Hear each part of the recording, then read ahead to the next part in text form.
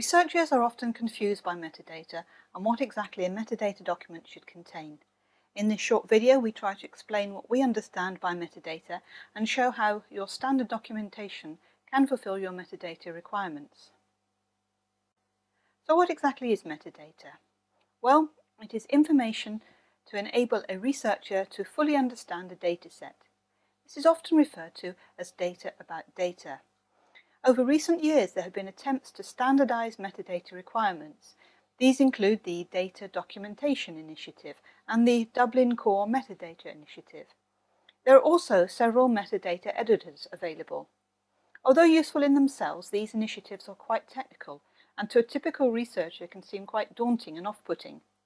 We will try a different approach. So what should be included?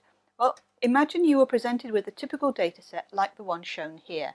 In order to understand this dataset, there are several questions you would need answering.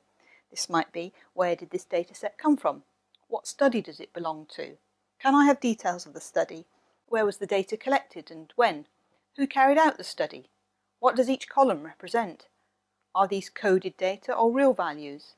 And if they're coded, what do each of the codes mean? How were the data collected? Etc. Your metadata should address these questions.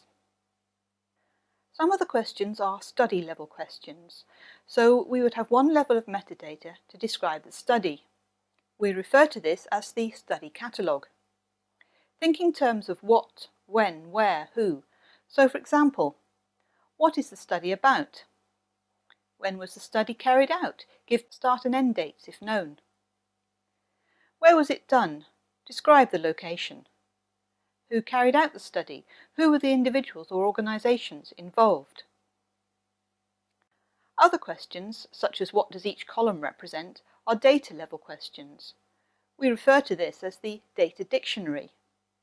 For each variable in your dataset, you should include the data type, a variable label to briefly describe it. If it's coded variable, then value labels will be needed so users can interpret the data correctly. Have you used any missing value codes, and if so, what are they? Here we can see part of the study catalogue for the CCAFS Household Baseline Survey. This includes a brief description of the study. Also included would be a reference to other documentation, in this case the training manual.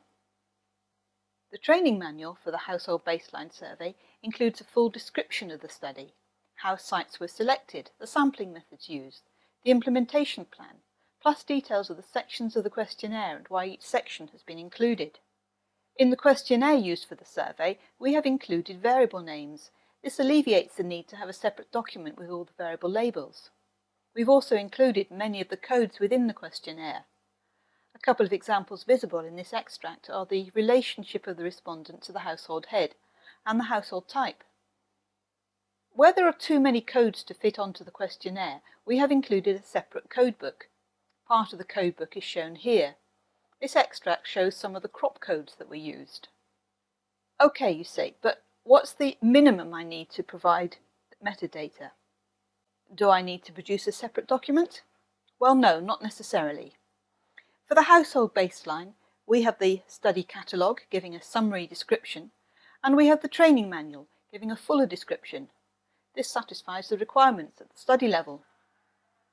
At the data level, we have the questionnaire, which includes the variable names, and we have the codebook. If we had included any derived variables, we would need a document describing the calculation methods for each of these variables. But as there are no such variables included in our archive data, the questionnaire and codebook together fulfill the requirements for metadata at the data level. So to summarise, think about the two levels, the study catalogue and the data dictionary.